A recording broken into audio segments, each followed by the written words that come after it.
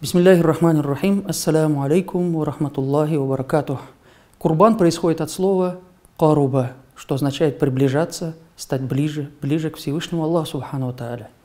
И в Коране говорится: «Аста'иду биллах, ла яналя Аллаха лухумуха ва ла дима'уха, валяки яналюху такуа минкум». До Всевышнего Аллаха не доходит ни мясо, ни кровь ваших жертвенных животных. До него доходит ваша богобоязненность, ваша таква.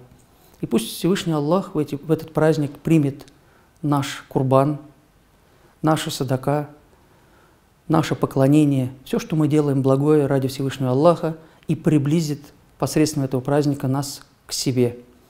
Байрам блян, с праздником. Вассаляму алейкум ва рахматуллахи ва баракатух.